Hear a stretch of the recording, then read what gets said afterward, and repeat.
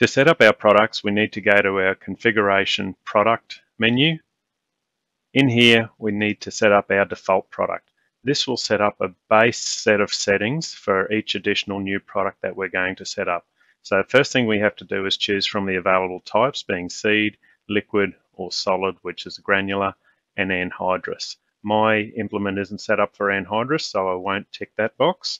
The most common product we're going to be setting up may be a solid, such as a fertilizer, the normal target rate, and what increments you want that to change by every time you hit the rate up or rate down button. And we can also change the units that that's going to measure in, whether it's a percentage jump or just in kilograms. Calibration factor, there is a table in the back of the aircut tuning guide that will help you with a basic calibration factor depending on your target rates, the implement width and ground speed and so forth. So once again, that calibration factor will be updated once we do the product calibrations.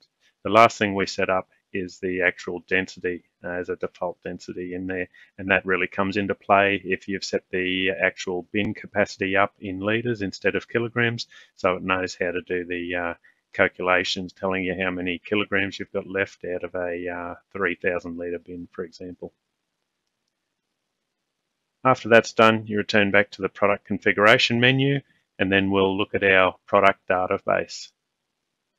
In here, we can click to add a new product.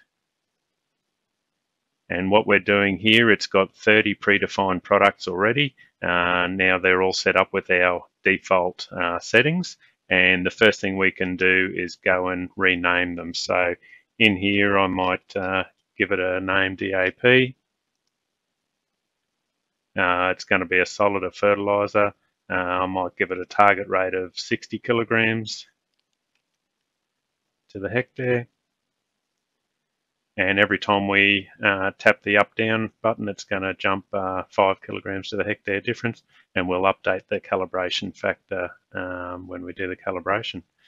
So once done, we'll go back out to the configuration menu unless you have other products to set up.